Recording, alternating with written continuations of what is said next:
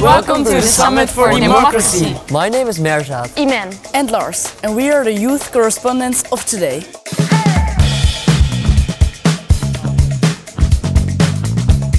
I think I'm the youngest person here, so it is, I think it's great to be here. But I think there should be more young people in this kind of events because it's also about our future. This is my first time in a talk show like this. It's so huge and with all the special and important people. It's a great honor for me to be here. Welcome to this online broadcast of the Summit for Democracy 2023.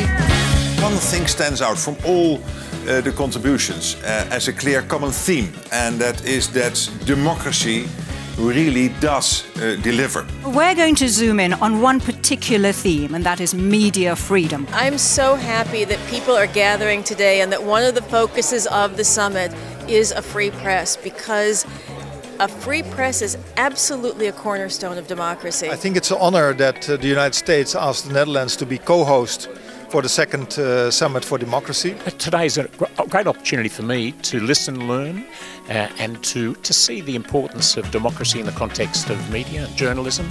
It's an inherent part of a healthy operating democracy. It is really important that young people participate. Because we can learn from you, but you can also learn from us. Yes, who's an interesting person. I think it's a really great topic to talk about with young people because we live in a world with a lot of different news. We want to have the good news, we want to get the real news. And if the government is censoring anything, well, I can know the truth anymore.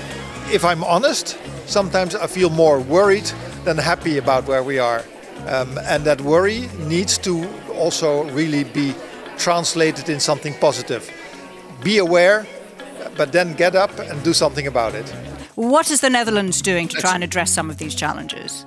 We are going to be able to keep the free press live and prospering around the world, and it's going to be your generation that does that. Press freedom is really important for children because they are also the future, and I think it's also really important because we can also, as young people, as children, can also make reports from our perspective. When it comes to press, we all live in different bubbles, but it's really important to look in each other's bubbles to see how does the news work, be critical, and I think we can talk about that today. And here in the front row, we have some youth correspondents. That's what they call themselves. They are budding journalists.